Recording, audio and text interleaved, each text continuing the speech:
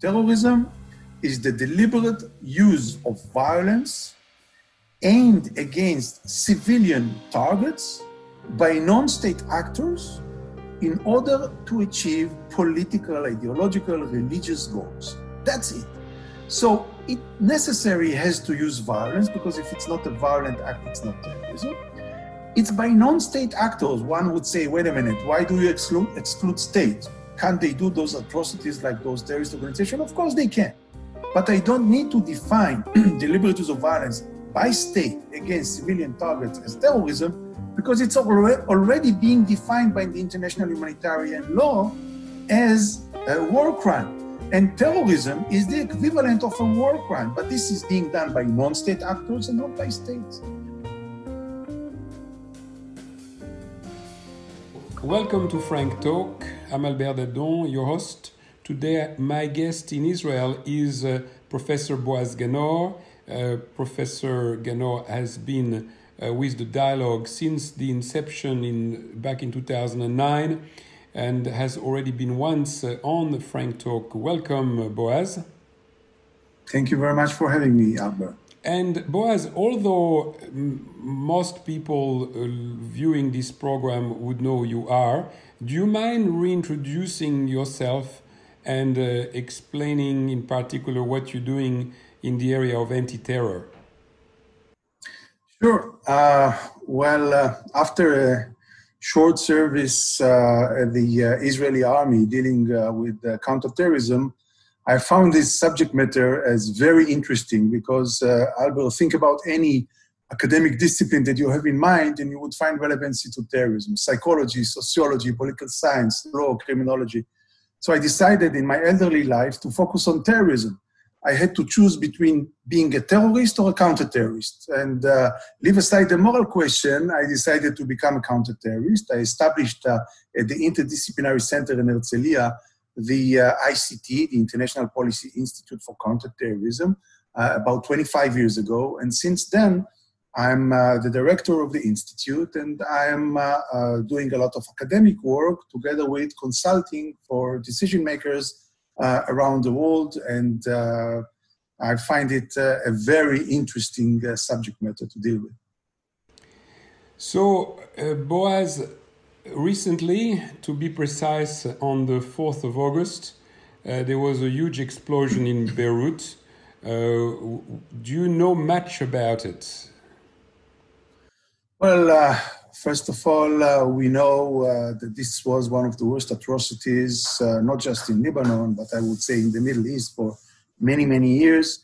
The official claim that this type of ammonium nitrate was neglected and actually people forgot about it, and it was stored in a storage in the port of Beirut. I personally tend to find it very difficult to believe that such an amount of explosives were there without at least the knowledge, if not more than that, of Hezbollah. Hezbollah is trying actually to clear itself from any connection to this blast and the ramification of the blast. They are standing against any international inquiry that would come to the truth. And they are investing their time in denying the responsibility or connection to that attack, and B, in trying to support the victims and show as if they are bringing in Iranian money in order to support that. Right now, there are no official explanation what exactly caused that. It seems like a malfunction, but again, if you ask my personal belief, I think that at least Hezbollah known about that. Bear in mind that this specific type of explosives, which is based on fertilizer, but very dangerous one, is being used on a regular basis by Hezbollah activists all over the world. in their terrorist attacks. Not long ago, there was a storage of this ammonium nitrate that was captured in London, few tons of ammonium nitrate, another storage in Cyprus, another storage a few years ago in Thailand. So this is a well-known fertilizer which is used for IEDs, improvised explosive device, as a terrorist material, and this is the type of the material that was blowing up in the port of Beirut. Hello everyone, thank you for watching Frank Talk. And if you are watching us on YouTube or Facebook, please hit the subscribe button. Don't forget to leave us a comment. If you are listening to us on a podcast, give us a 5-star review and a comment. And I won't take any more of your time. Let's go back to the show. So what I hear, well, first of all, let me give you my source. It's simply Wikipedia. There is a page on Wikipedia about what happened there. And according to Wikipedia, this is a cargo that was in transit in Beirut, and it was on the way somewhere. Now, another source that I found in a French website says that it was en route for Mozambique. And apparently the cargo was coming from the Ukraine. It was in a vessel owned by a Ukrainian but flying a Panamanian flag. And the vessel, when it stopped in Beirut, the authorities there found that the vessel was not safe for navigation, confiscated it, or in fact didn't let it go out of the port, and the owner then abandoned the cargo. That's the story succinctly that is reported on Wikipedia. Now, another source, because we have many sources here, one of my Lebanese friends tells me that this was stored in a warehouse in the port, warehouse number 22, to be verified. I don't know if you heard about this, and that warehouse is owned by Hezbollah. Yeah, I know the official story that involves almost every nation on earth. We have Mozambiques, we have Ukrainians, we have Lebanese, we have everything. I find it very, very difficult to accept that. I don't know the Lebanese as the best regulatory administration in the world, that when they see a ship that it's not safe enough, they don't want to let this ship to travel in the open sea. And instead of that, they keep the ship in a Beirut port with an enormous amount of explosives, and they let it stay there for years, practically. So, you know, I'm not a great believer in conspiracy theories, but this story, I find it very difficult to accept.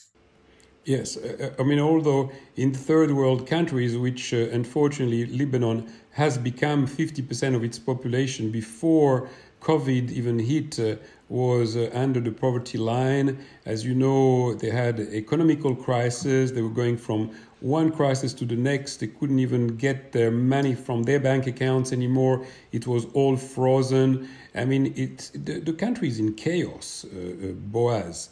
You wouldn't give them the benefit of that doubt? No, the country is in chaos. There is almost one element in Lebanon that has a very clear chain of command, working to achieve their goals step by step, and actually gaining more and more influence on the country. And this is Hezbollah, a terrorist organization that practically took over the state. The Lebanese government, the previous one and probably the one that they would build right now after the recent one was resigning, this government was constructed if not by Hezbollah, as at least by the permission of Hezbollah, in which quite large of seats in the parliament and in the government itself are designated for Hezbollah activists and Hezbollah leaders. So yes, the country by itself is down the drains. The economic situation is disastrous.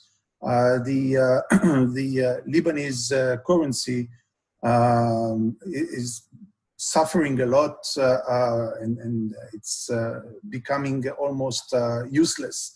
The coronavirus has its own impact, and now the bombing in the port, which caused a disaster situation. The government has no way to deal with that without external support, and the external support is not coming in a large amount because of the fact that this state is being run today by a terrorist organization. And I think that if the Lebanese would just think what is best for them, they would get rid with the Hezbollah as a whole, with the influence of Hezbollah on their internal politics and their economy and every part of Lebanon, and then they will come back and become responsible and respected members of the international society, and they will get the help of the international community to get over this enormous crisis. I don't want to go too deep in the Hezbollah subject yet, because I want to see something that unfolded very early after the explosion, is that many people around Europe, even in Australia, started to trying to put this on the back of Israel. You've heard about this. I heard about this. In brackets, anti-Semitism never disappears from earth. You have the traditional anti-Semitists that used to blame every bad thing that happened in the world on Jews. And you have the modern anti-Semites that they blame Israel in every possible conspiracy in the world. But what is really interesting to see, that even Hezbollah itself didn't start to blame Israel because they know the truth. Not that they stick to the truth, but at least in that case, they didn't even dare to hint that Israel has anything to do with that, because it's very easy to refute that. This is, in the best case scenario, an outcome of irresponsible behavior of the Lebanese government, including Hezbollah element within the Lebanese government, and in the worst case scenario, a direct responsibility of the organization. So this is just nonsense to try to blame Israel. Yeah, to me, I wouldn't be going all the way to the anti-Semitism, because the people that made those allegations, they're the usual culprits, pro-Palestinians, anti-Israel. They're opportunists that they would blame Israel for anything and everything that happens in the Middle East, whether their sentiments are anti-Semites or whether they are too in love with their own ideas. I don't know. It's wishful thinking, and of course that made no sense, because Israel tried immediately to send some humanitarian aid to Lebanon, which aid that was refused. They preferred the Chilean aid instead. But in any event, so I want to go back all the way to the start, because many people watching this, Boaz, have no clue as who is Hezbollah. They have no clue about what you're saying when you say it's a terrorist organization and so on. To me, my research takes me in a different journey. I think it's much bigger than a terror organization. It's actually also a narcotic organization. It's a drug cartel. It's creating devastations around many other countries. But I want to go back to the inception of Hezbollah. What was happening? When was it happening? Who initiated it? Who was behind it? Let's start from the basics, please. Thank you, Albert. So I need to take you to travel in time to the late 70s. In the late 70s, Iran have experienced an internal revolution. The Pahlavi regime was actually removed in an internal revolution that was led by the Shiite Islamist elements, the Ayatollahs, with the leader Khomeini, Ayatollah Khomeini. Now, once Khomeini took over the state, they changed their attitude towards the whole world, I would say, including Israel, because before that, Israel and Iran was very close allies. But after Khomeini took over in late 70s, he disconnected the diplomatic relations with Israel. And at the same time, he actually brought to the table a very important strategic concept that is leading the Iranian behavior in the international arena until this very moment. And he calls that exporting the revolution. The term is exporting the revolution. The idea of Khomeini was not only that we will change the nature of Iran from a democratic state into Islamic Republic, Shiite Islamic Republic, we will bring this change to the whole world. This is the exporting of the revolution. But he was a very smart person. He understood that he cannot actually change the world at once. So he decided to do it stage by stage. And at first, he wanted to focus on states or in states that has a majority of Shiites, or at least a large minority of Shiites, which he could cling to them, rely on them, and cause a chain of revolutions in those countries. When he was looking around, he saw that the best place for that policy would be Lebanon. And at that time, in Lebanon, there was another, they had, as they have today, a large Shiite community. It's not a majority, it's a minority, but still a very large one, that was controlled by another organization, which was called Amal. Amal was a political party with some military presence, but definitely not involved in terrorist attacks.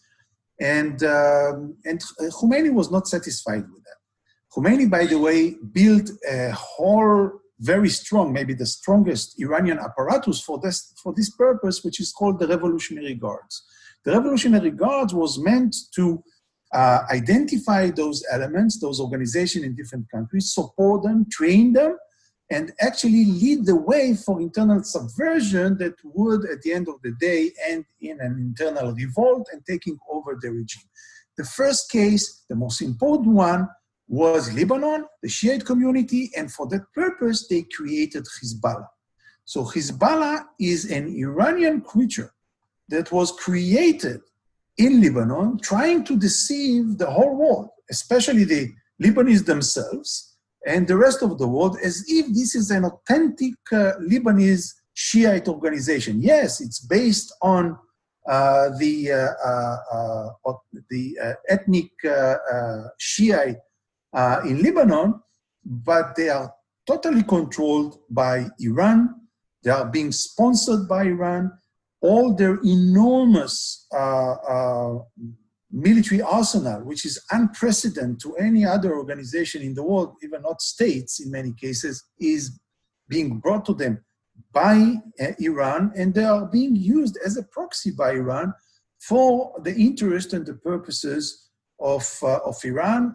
In many parts of the world, by the way, they used Hezbollah for supporting Assad regime in Syria for about 4 years, since 1911 and until the end of the civil war in Syria. And also they use them for subversion activity in Yemen, in Iraq, as they do with other Shiite militias all over the world. And they used them in the past and will use them in the future, I believe, for terrorist purposes, conducting attacks that actually promote the interest of Iran and the interest of Hezbollah all over the world. It's interesting that you say that the Syrian civil war is over. I thought it was still going on. When was it over? Well, I think it's quite clear that ISIS was defeated.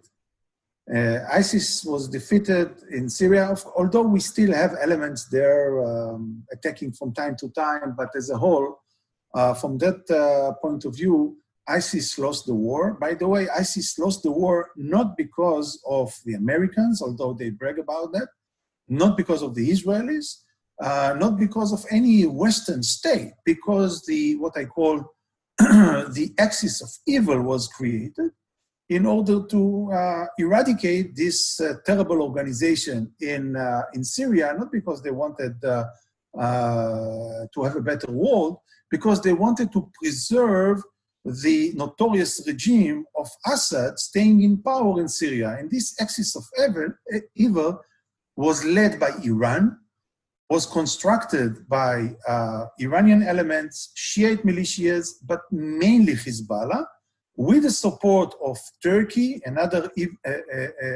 villain in the region, and getting the overall support of Russia. And this don't forget the Kurds, of course. Don't forget the Kurds. They had a major role in defeating the Kurds. Actually, was more working with the Americans and getting the American support, and was less cooperated with this axis of evil. So in the territory that the Kurds controlled, they had an important impact. But bear in mind that the Kurds' territory in Syria is mainly the northern part, or should I say the eastern northern part of Syria. There they had an impact. In other parts of Syria, they have no impact. And the axis of evil was actually mainly the element that caused the defeat of ISIS. Of course, I see it in a good eye that ISIS was defeated, but I see it in a very bad eye that this axis of evil was winning the war, because I don't see the Assad regime, together with the strategic cooperation that they have with Hezbollah, Shiite militia, and of course Iran, as a better creature compared to ISIS, maybe even more dangerous than ISIS. Yeah. So back to Hezbollah and the Iranian connection, I believe that Hezbollah is connected to the Revolutionary Guards of Iran. As I said, the Ayatollah Khomeini built the Revolutionary Guards as an infrastructure for that purpose. The idea was that this would be the main element to export the revolution all over the world. So the Revolutionary Guard is responsible to identify Shiite elements in different countries around the world, to connect with them, to train them, to support them, to lead them and guide them in their subversion activity in their countries, and to use them for terrorist purposes to promote Iranian interests wherever they are or in other parts of the world. The Revolutionary Guards prefer to use those Shiite proxies, and mainly Hezbollah for that purpose, because by that, he is not taking direct responsibility for those specific atrocities. So now fast forward, or before we fast forward, one thing that I didn't hear you mention is that Hezbollah, also one of the major roles of Hezbollah is to be used by Iran as a proxy war against Israel, in the north of Israel. Yeah, of course. That one of the main reasons why Hezbollah is the most important element in this global Shiite Revolutionary Guards network is not just the fact that Lebanon was serving as a very good platform for building this type of proxy, but also because this gave Iran an immediate home front and actually a border, if you wish, Iranian border in the north of Israel with one of the biggest enemies of the state. The Iranians refers to United States as the big Satan and to Israel as the small Satan. Well, that's the terminology that they use for that purpose. And they wanted to build a strategic threat to Israel in the northern border, and unfortunately, they succeeded. We are talking about a few decades of effort. As we speak right now, Hezbollah is holding an arsenal of 150,000 rockets and missiles that actually reach every part of Israel. And when the time will come, and if and when the Iranians would like to use this arsenal, because listen to that, this is an Iranian arsenal in the hands of Hezbollah. When they would want to use that, they can cause an enormous destruction in Israel, uncomparable to any war that Israel had in the past. Some people refer to that as if Israel suffered from an atomic blast without the radioactive impact, but the destruction would be no less than that. This is an unprecedented threat to Israel or maybe to any other state in the world. And this is meant for different purposes. A, to threaten Israel, and B, to attack Israel if needed. And C, maybe I should start with that, to deter Israel from challenging Iran itself, and especially from attacking the nuclear efforts of Iran to reach a nuclear bomb in Iran itself. And the equation that they created was saying, if you would attack our facilities, we would unleash Hezbollah with this enormous arsenal that would cause an unprecedented destruction and casualties in Israel. So, Boaz, can we try to define the Hezbollah organization? Because it's got many arms, like nearly 40 years, or over 40 years, I should say, later, after its inception. It's a bit like an octopus. It's got many tentacles. And some of them are charitable, and usually some of the countries who are resisting to ban Hezbollah refer to those tentacles as an excuse for not banning the whole organization. So can you define for us the external arm, the militia? I mean, there is the political arm. There is so many, but I'd like to hear it from you if there is such a thing as a list, if there is an exhaustive list. Thank you for asking, Albert, because, in the scholarly community, I'm being regarded as the freak of definitions.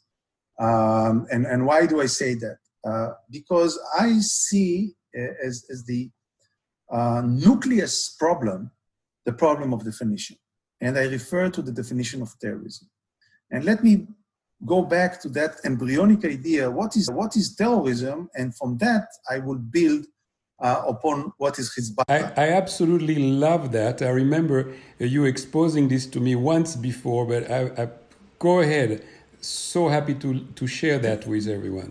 Thank you. If you would ask your friends, your viewers, your listeners, if it's possible to define terrorism, most of them would say, of course not.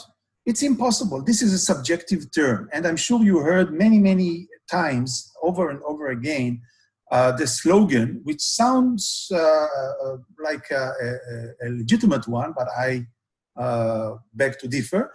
The slogan is saying, one man's terrorist is another man's freedom fighter. as if it's all about perspectives. If you fight against me, you're a terrorist. If you fight against my enemy, you're a freedom fighter. Very convenient situation, by the way, for all the world and all the nations, not just for terrorist supporters, even for liberal democratic states, the fact that there is no objective definition of the term. So the first thing they say, we cannot define. The second thing that most of the people would say, and decision makers around the world, we don't need to define terrorism because we all know what terrorism is all about. It's just show it to me and I will tell you this is terrorism or not. It's so natural. And I beg to differ on both cases. I would argue that A, it's possible to define terrorism and it's needed, it's crucial to define terrorism because without that, we leave a blurred situation in which everybody can play and promote any interest they want, referring to this organization as a terrorist organization and to the other is not. And that, of course, reflects Hezbollah designation as a terrorist organization as well. So now let's try to understand what is terrorism. The definition that I use for terrorism is a very, very simple and short definition. Terrorism is the deliberate use of violence aimed against civilian targets by non-state actors in order to achieve political, ideological, religious goals. That's it. So it necessarily has to use violence because if it's not a violent act, it's not terrorism. It's by non-state actors. One would say, wait a minute, why do you exclude state? Can't they do those atrocities like those terrorist organizations? Of course they can. But I don't need to define deliberate use of violence by state against civilian targets as terrorism because it's already being defined by the international humanitarian law as a war crime. And terrorism is the equivalent of a war crime, but this is being done by non-state actors and not by states. And then I'm saying that it has a political or ideological or religious goals that they are trying to achieve. Because if not, if it's just economical profit, this is a criminal activity and not terrorist activity. Terrorists and criminals are doing the same, but the grievances and the interests are different. And last but not least is that they do it as a deliberate attack against civilian targets. I do not refer to deliberate attack against military targets as terrorism. I refer to that as guerrilla warfare, insurgency. Of course, anybody who attacks my army is my enemy. I have all the right in the world to fight back against this organization, but this is not the problem of the international community. And I would like to argue that the problem of the international community is every non-state actor that deliberately attacks civilians, i.e. every terrorist. Regardless, by the way, if you support the grievances, if you support their goals, if you think that they have a legitimate cause, it has nothing to do with that. Terrorism is an illegal modus operandi. Now, the slogan, one man's terrorist is another man's freedom fighter, is a misleading slogan because what does it tell us?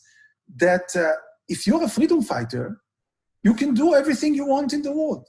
Of course, we can argue, is Hezbollah our freedom fighters? Is Hamas freedom fighters? Is Al-Qaeda freedom fighters? Is ISIS freedom fighters? We can argue. Some people see them as freedom fighters, others don't. But we should all agree that even if you are being regarded by me as a freedom fighter, and you have a legitimate cause, and I want to support you, I would not support you if you deliberately attack civilians, i.e. if you're a terrorist organization. And that's what I would expect from every civilized state and leader around the world to say very clearly and very precisely in reference to Hezbollah as well. Thank you. That's a very clear definition. It's the clearest you can ever come up with. Thank you, Albert. Let me just now use that in order to refer to Hezbollah. But may I ask you one thing? Please. Following your logic, Hezbollah now, we all say it's in control of Lebanon. So given that now Hezbollah and Lebanon seem to be one and the same, wouldn't then, following your logic, wouldn't you say that now they are committing war crimes and actually it's the Lebanese government that's responsible for that? Very good question. Well, Hezbollah is not equivalent or equal to Lebanon today, thanks God. It's going that way. It's as close as possible. But still, you can differ between Hezbollah as an organization and Lebanon government that has Hezbollah elements within the government. Now, let me suggest a term that will help to understand. When we talk about organizations, terrorist organizations, we have here a continuum that starts with a very small organization, if you wish, a cell, and becomes a larger organization, a big organization.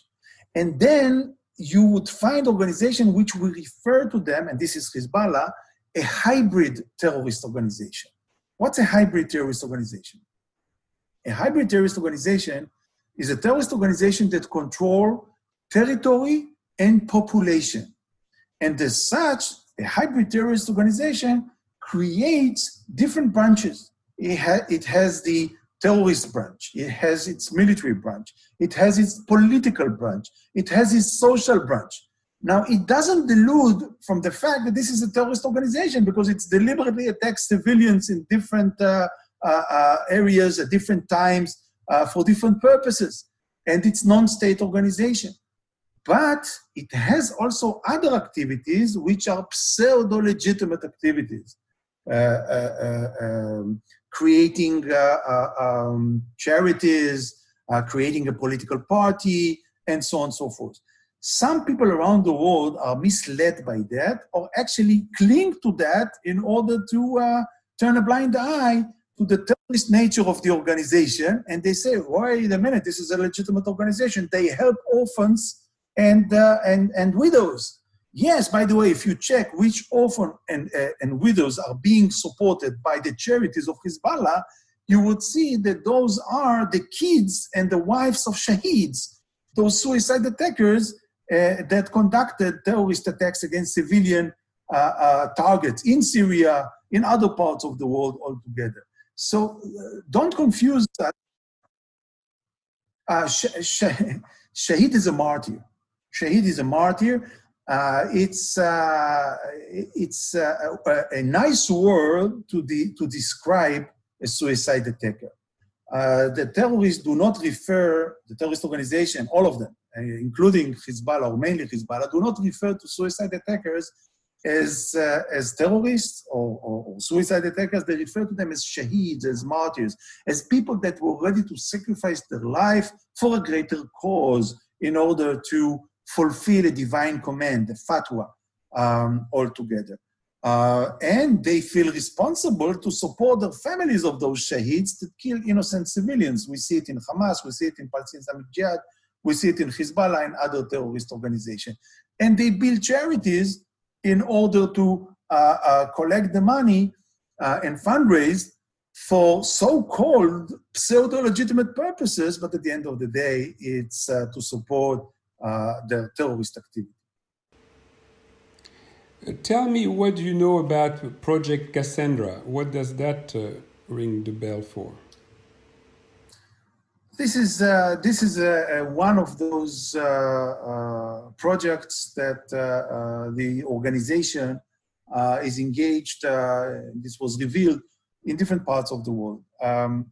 Hezbollah, on top, and you mentioned that in the opening of our discussion today, Hezbollah, on top of being a terrorist organization, hybrid terrorist organization, on top of being a political party in Lebanon, on top of having members in the parliament and having members in the government, on top of building social infrastructure, Hezbollah is a very large cross-border criminal organization, international criminal organization. We see Hezbollah activists, Hezbollah supporters in different parts of the world. We see it in Europe, in United States, in Canada, in Africa, in Asian countries, and in Australia, being engaged in criminal activity, starting from petite crime and moving to organized criminal activity that involves large quantities of drugs, involving routes of counterfeited medicines, smuggling goods, money laundering, and so on and so forth. And this is practically bringing income to the organization. Hezbollah income is coming from different sources. They get hundreds of millions of dollars a year from Iran, from the Revolutionary Guards. They demand taxes from Lebanese Shiites and others. They ask/demand support and they fundraise from Lebanese communities around the world, by the way, including Australia. And they bring a large sum of money from criminal activity that they conduct in different parts of the world. So this is one example of those criminal networks that have been exposed by local authorities. I believe that also the Project Cassandra, that was a codename project that was given under the Obama administration for investigating the nefarious activities of Hezbollah in the United States and South America. Right. And I believe that when Obama was negotiating with Iran his now infamous nuclear deal, he took that off the table. I mean, the timing was perfect because it was exactly at the time where he shut down that investigation. Yeah, we see time and again, unfortunately. You're right on that. But this is a pattern that repeats itself. Let me take you back to the 80s. The 90s. Probably one of the worst terrorist attacks that have been conducted by Hezbollah was in Latin America.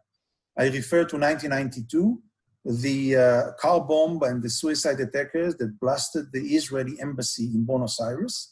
And 2 years after that, in 1994, another car bomb with a suicide attacker, Hezbollah activist, that blew up the Jewish community house in Buenos Aires as well. Yeah, and it was quite clear. I mean, you would ask any person in Argentina who was responsible for that, and they immediately would say this was Hezbollah, getting the support of the Revolutionary Guards and the permission and the lead of Iran for that purpose. And they started the investigation, and suddenly the investigation have stopped because the judge that was responsible for the investigation, Nisman, well, he committed suicide. He jumped from his balcony and he committed suicide. Nonsense. It's quite clear that he was killed a few hours before he was planned to giving his speech with all the evidence that shows the Iranian connection for that purpose. Now, it's not enough. Let's go back to 2 weeks ago. 2 weeks ago, there was the Hariri verdict by the International Court in Hague. Well, in 2005, somebody killed Hariri, the prime minister of Lebanon, by putting, again, a car bomb with a suicide attacker next to the place that he was staying. He died. In 2011, the International Court in Hague started filed a lawsuit against few people, including, or mainly, against the chief of staff of Hezbollah, Mustafa Badr al-Din, the one who's responsible for all the military terrorist activity of Hezbollah. He's the liaison between Iran and Hezbollah. He was the one that was replacing Imad Mourania, the most notorious terrorist ever, after Bin Laden, probably, and maybe Abu Bakr al-Baghdadi. And they filed a lawsuit. And you know what happened? Probably you won't be surprised. He had a meeting planned with Qasem Soleimani in 2015, if I'm not mistaken, in Damascus. Qasem Soleimani, the head of the Revolutionary Guard, actually his boss. He had a meeting with him, and half an hour after the meeting ended, somebody shot his head and assassinated him in Damascus immediately after this specific meeting. Well, I don't know who did that, but I would say this is the most convenient ever activity that happened to Hezbollah in Iran, because by that, actually, they took out the one person that could show the direct connection of Hezbollah and Iran to the assassination of Hariri. And sure enough, the International Criminal Court in Hague 2 weeks ago didn't find, but in the verdict, didn't find a direct connection to the leadership of Hezbollah. Why? Because they dismissed the lawsuit against the person that died, Qasem Soleimani. They find one of the activists of Hezbollah responsible for that killing, but they don't see the connection to the leadership of Hezbollah or Syria or Iran on that matter. This is a pattern that goes back and forth because it's very convenient for the international community.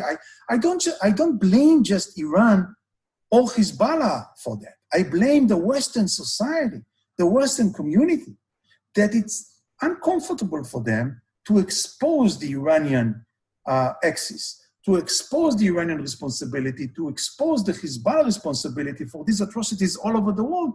And they find different types of loops in order to give them the benefit of doubt time and again. But maybe there is karma, because Soleimani is no more thanks to Trump. I believe it's thanks to him, but maybe thanks to someone else. There is also another project that the Americans are embarking upon, and it's run by the Drug Enforcement Administration. It's a project called Operation Cedar. Do you know anything about it? Well, it's one operation among a series of operations that expose actually the network, the criminal network that goes back to Hezbollah in American territory, especially in drug dealing, but as I said before, not just drug dealing, also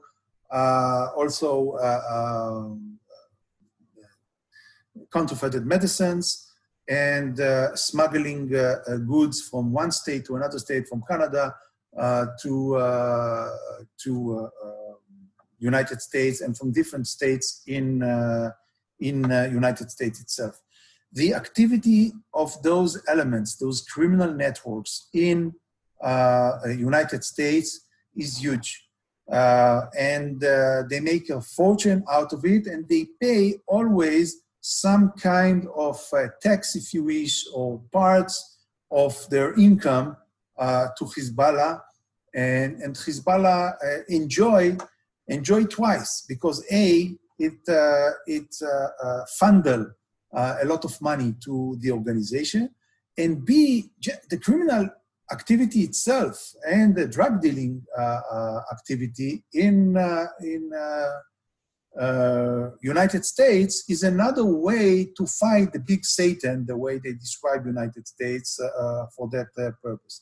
This is why the DEA is very much involved in those types of activities. I have to say that we had DEA agents coming to our ICT conferences and having those discussions with our experts on Hezbollah, and the connection between the FBI and the DEA in regard to the terrorist and criminal activity in the United States is widely known.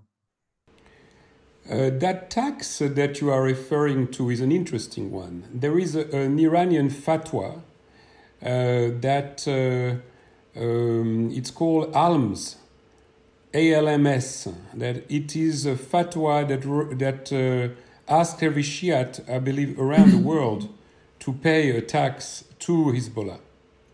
You aware of that?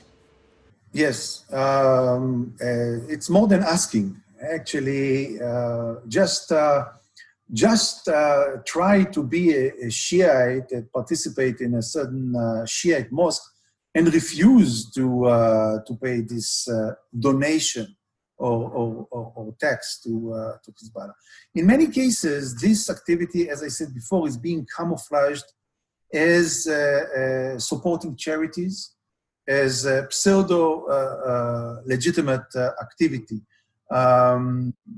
If you take, for example, different charities and organizations like Jihad al-Bina, this is a charity that funnel money, this type of taxation and donations to Lebanon, to Hezbollah for so-called civil purposes. But this Jihad al-Bina organization or charity is actually the main source of income for infrastructure activity of Hezbollah in Lebanon, including military infrastructure for those purposes. They help to build all the facilities of Hezbollah in Lebanon. So this is one example from dozen of examples that the way that they tax their supporters, tax Shiite communities, even those they do not support them, find themselves forced to pay this kind of donations. By the way, Boaz, I believe that one of the fundamental reasons also that Hezbollah is active in those nefarious activities in our democracies is because it's one of their objectives is to actually corrupt our societies. Well, it's running in the blood. I mean, they corrupt their own society.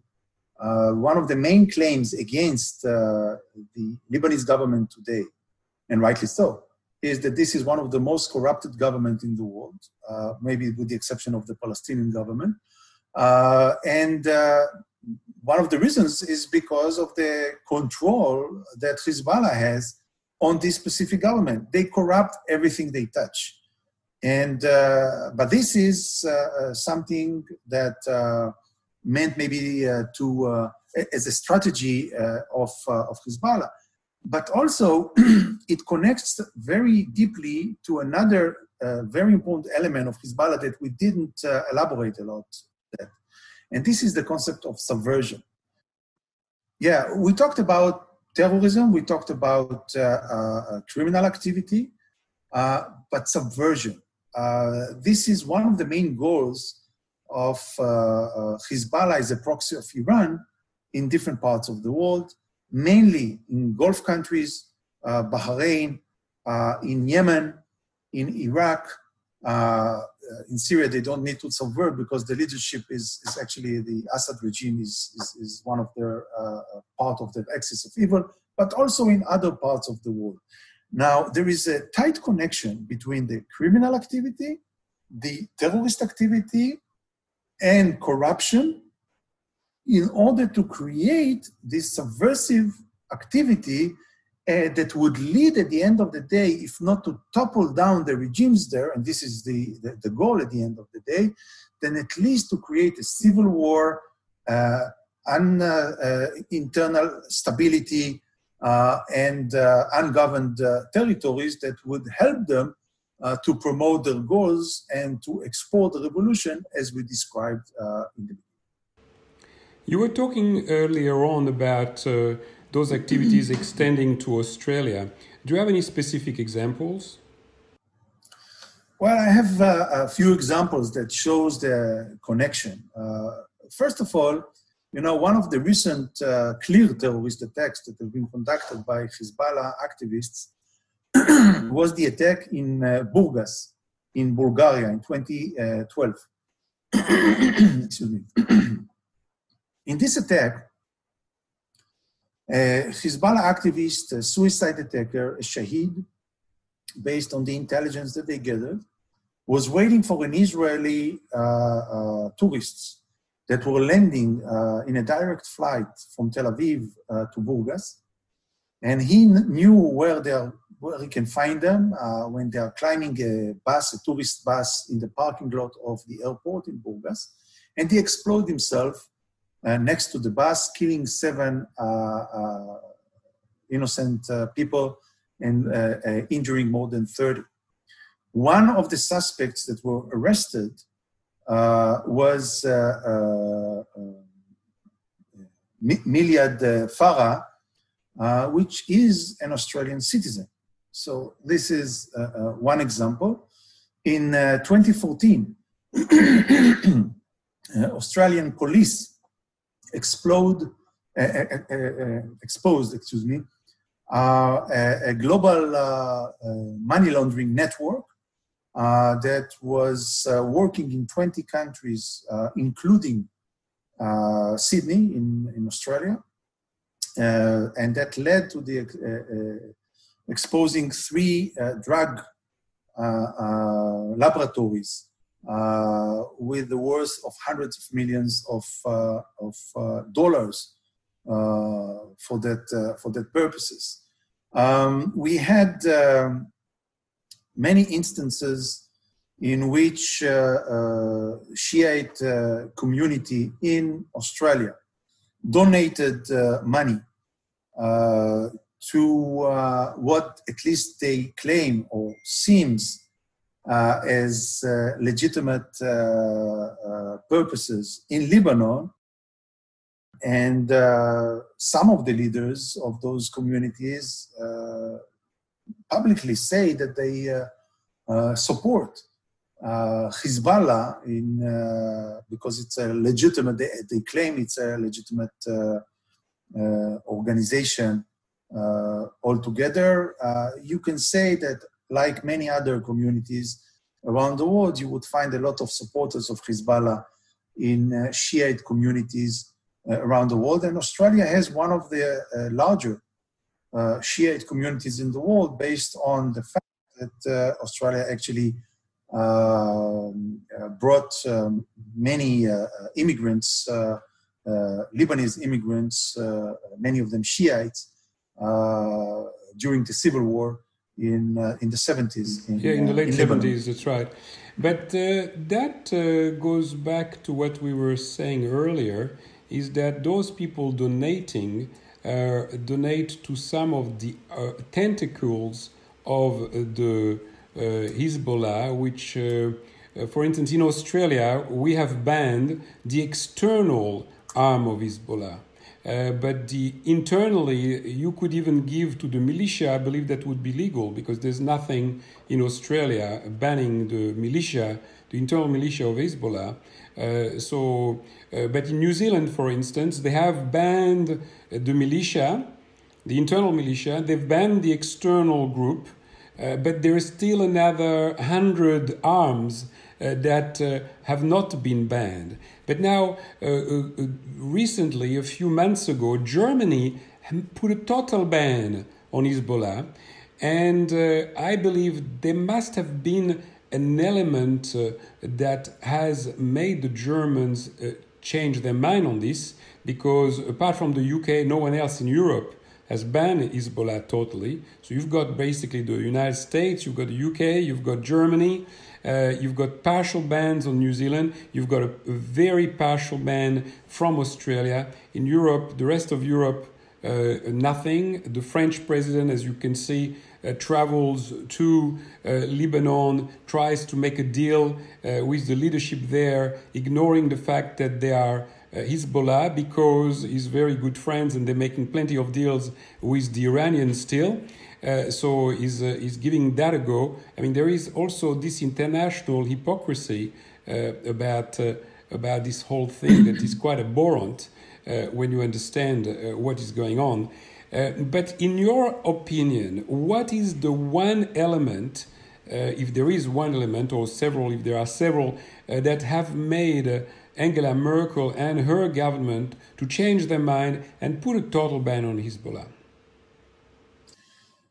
Albert, I think you used the right term to describe the situation. And there is very clear words that describe how the international community behaves, including Australia, in a way, even mainly Australia.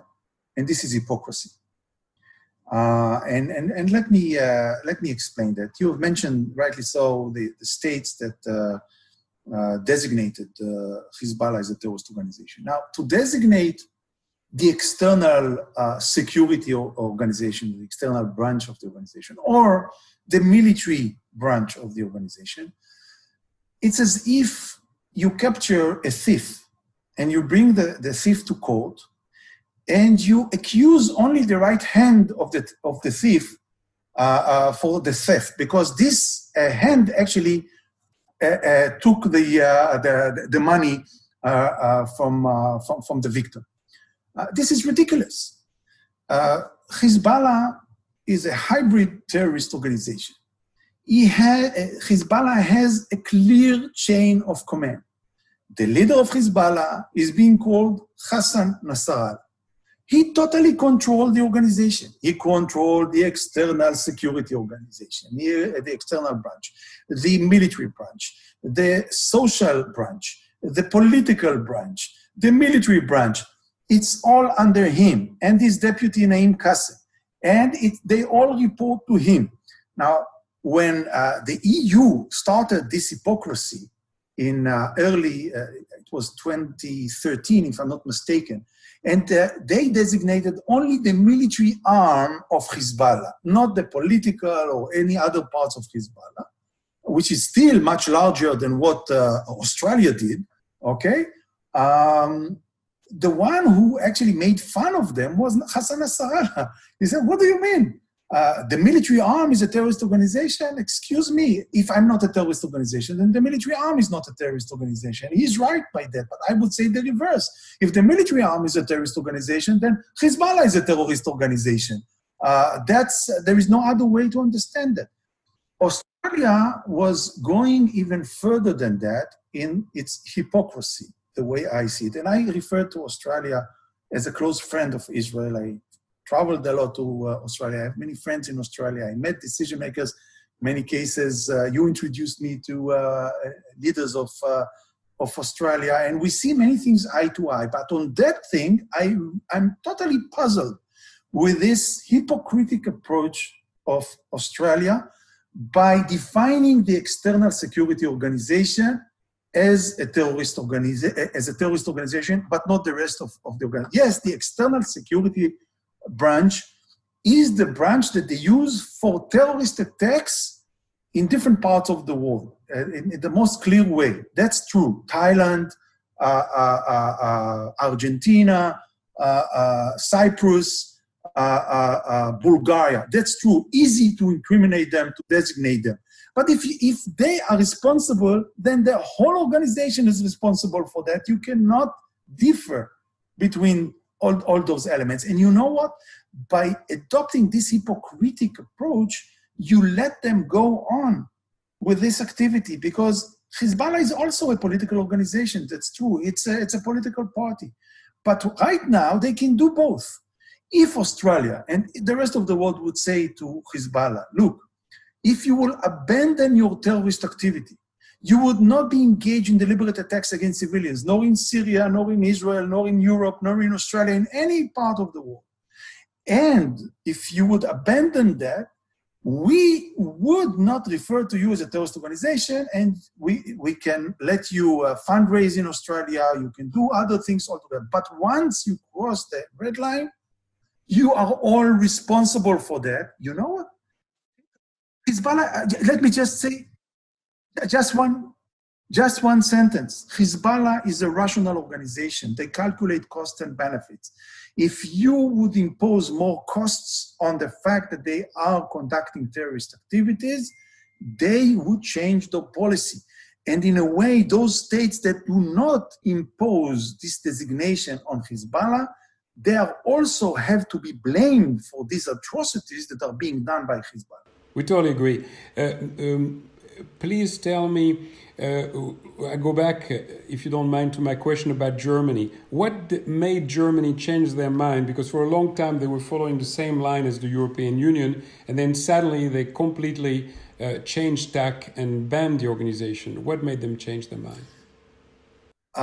Based on what we can read from open sources, they got intelligence information about the activity of Hezbollah on their soil, the recruitment activity, the training activity, the terrorist plans, and so on and so forth. But on top of that, and this is also was published, they have exposed an extensive criminal network, or should I say networks, that adhere to Hezbollah activists in Germany and in Lebanon that were conducting a lot of criminal activity. By the way, many of them were involved in car theft and selling those cars as a used car in Germany and in other countries altogether. But there was a combination of facts and intelligence pieces that created the puzzle that made it clear to them that now the problem is not far away from Germany,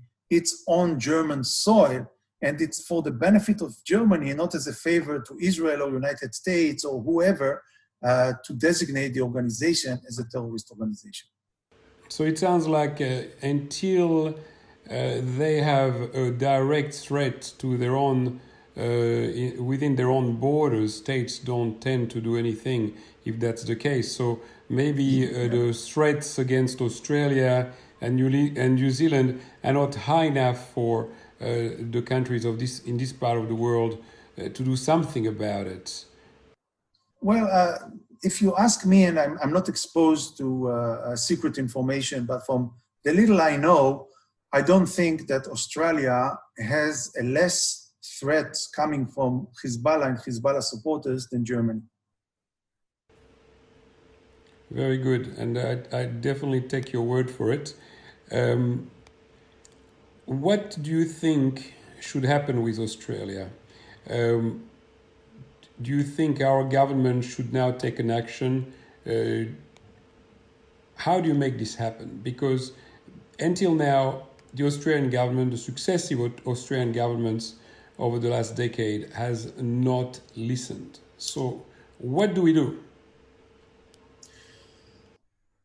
Again, this criticism that I have towards Australia, from my point of view, it's like a disagreement within the family. I do see Australians and Australia leadership, bipartisan, as allies of Israel and good friends of Israel, and part of the liberal democratic cooperation or alliance, should I say, that it stands, theoretically at least, against this axis of evil.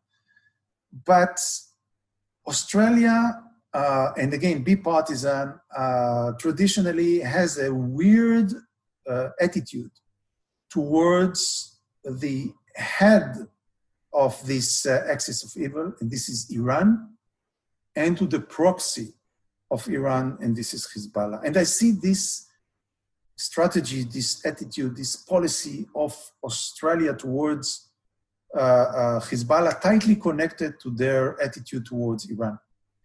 And they put themselves in a very comfortable position for them, but wrongly, morally wrong position, in my view, and hypocritical position, which is sitting on the fence, a leg here and a leg there. They still have a tight connection, and they have those visits of officials in Tehran coming back and forth. They don't want to make them too mad because they have some Australian assets kidnapped or whatever. They don't want to make too much fuss because they might pay a price by proxies of Iran. They are buying quiet. They are buying peace, not peace, silence, I would say.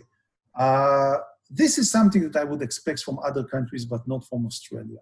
I expect from Australia to stand in a very clear moral position and say, this is the red line. If you deliberately attack civilians, anywhere in the world, you're a terrorist organization, regardless how do you try to camouflage and surround you with pseudo-legitimate activity. If you're a state that use that as a proxy, this terrorist organization, you are state-sponsored terrorism, and you cannot be affiliated with us. Yeah, I see that it's quite strange to observe that the Lebanese people have been hijacked by a terrorist organization. And there is this enormous explosion which absolutely decimates Beirut. There are currently, as we speak, more than 300,000 people that are totally homeless in that city. And the Australian government sends shipments of humanitarian goods. And the one action that they can take that will make a difference, because I think the Lebanese people in the street are totally tired of this corruption. When I speak to my Lebanese friends here in Australia, most of them are for the end of this organization. It's very surprising that no one in the Australian government is prepared to do something about this. In any case, Boaz, what you described today from Hezbollah, especially their nefarious activities in criminality, money laundering, and the rest of it, it makes it look like if jihad is a sideshow. We have conducted at the International Policy Institute for Counterterrorism a simulation on the future of Lebanon.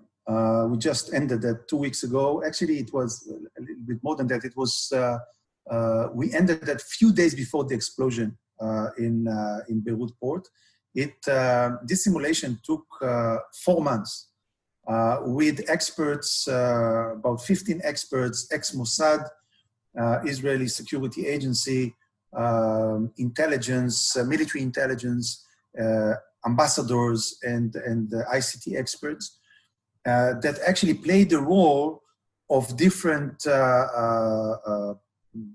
actors in Lebanon itself, like the Druze, the Sunnis, the Shiites, the Christians, different parts of the Christians, but also the international community, Russia, United States, Israel, Saudi Arabia, Iran, and so on and so forth. And we try to understand what would be the future of Lebanon based on 3 scenarios. The 3 scenarios were all connected to the fact that there is an enormous economic crisis, an enormous health crisis, and the government, which is blamed for corruption, is falling down. And the 3 scenarios were: the first one was that the president of Lebanon actually decides to dismiss the government and create an expert government disconnected from different factions, including Hezbollah. By that, he dilutes the power of Hezbollah. That led, in our scenario, at the end of the day, to a revolt of Hezbollah against the regime in Lebanon. They couldn't bear the situation that they would be pushed away from those specific important positions in Lebanon. The second scenario was that Hezbollah was toppling down the government and creating a Hezbollah government, an emergency government created by Hezbollah, and practically taking over Lebanon. This time is the first time that Lebanon is equal Hezbollah, Hezbollah is equal Lebanon. That, by the way, in our scenario, led to a war between Israel, Lebanon, and Hezbollah.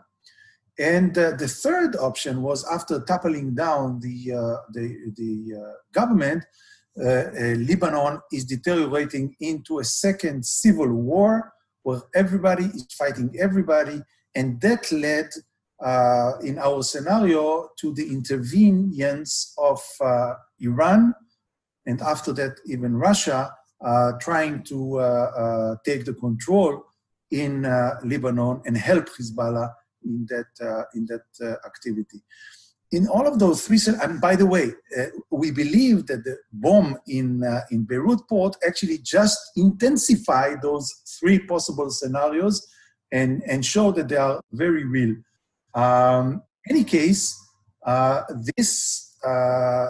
3 outcome of those 3 scenarios is a very bad future and message internally to the Lebanese themselves, externally to the neighbor of Lebanon, to Israel, and to the whole region of the western side of the Middle East.